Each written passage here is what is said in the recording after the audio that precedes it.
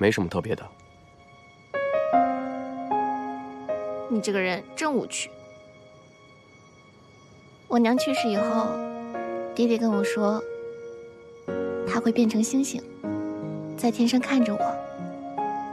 从那以后的每天晚上，我都希望能看到星星。我猜他在那看着我呢。人死了以后什么都不会记得，也许你会记得你娘，但你娘一定不会记得你。善意的谎言你不懂，我爹那是不想我太难过。谎言就是谎言，哪有什么善不善意？人活得太明白会难过的，难得糊涂，才能开心。所以人都喜欢听谎言。我那是教你看问题不要太较真儿。反正我不会骗人。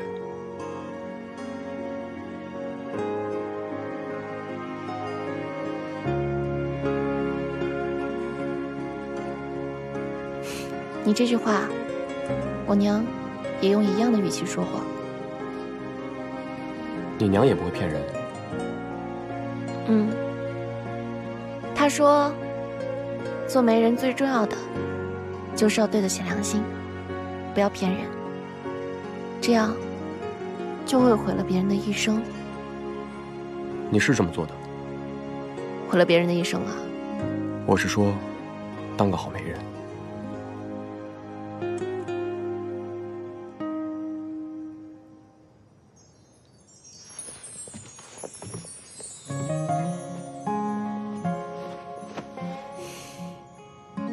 可我没他做得好，总觉得对不起他。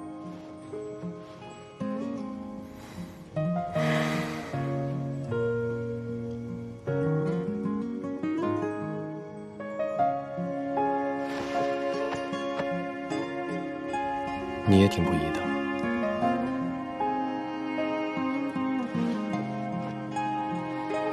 你在安慰我？不明显吗？那我该谢谢你。不用客气。下去吧。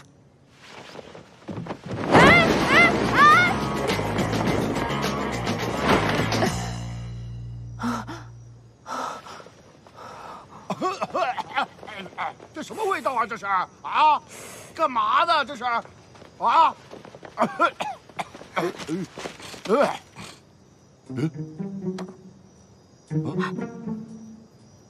这我私藏多年的老酒，这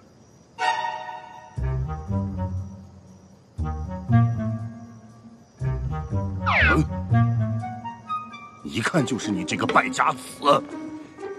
我今天非要教训教训你！别，没事，不是他，不是他，不是他是谁？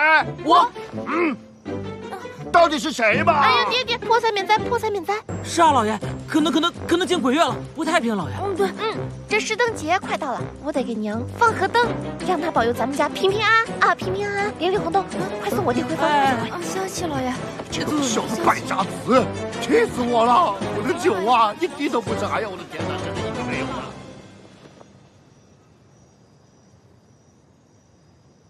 你这几日躲着点爹爹，等他气消了就好了。平日里我弄坏了东西，你都嚷嚷着记在我账上。今天怎么你们3个人都帮着我？因为你不管是砸了花瓶，还是倒了我爹的酒，都是为了第一枚，早就把你当自家人了。自家人怎么能不讲义气？自家人？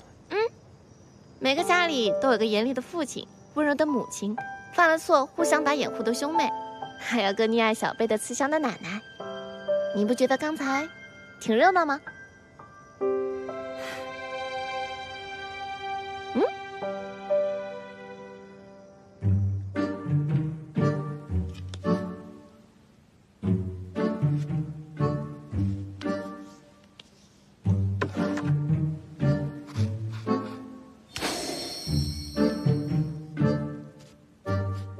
这家伙来了趟凡间，怎么还换了个名字？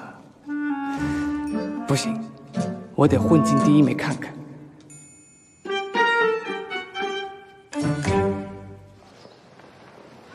一定要买一个最大最亮的河灯给娘。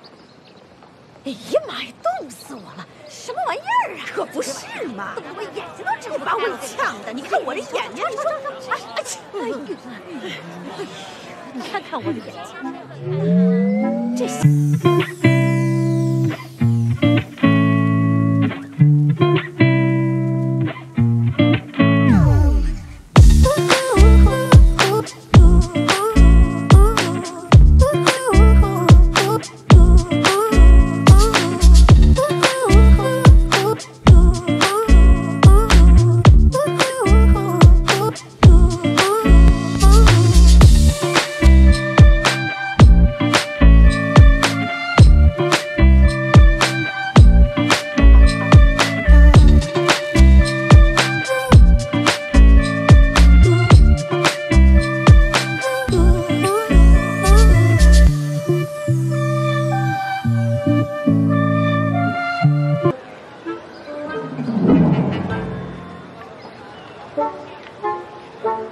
你是来相亲的？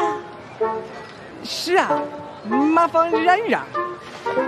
年纪轻轻的相什么亲？让着，走，赶紧有多远滚多远！我不是来相亲的，我是来找人。找什么人呢？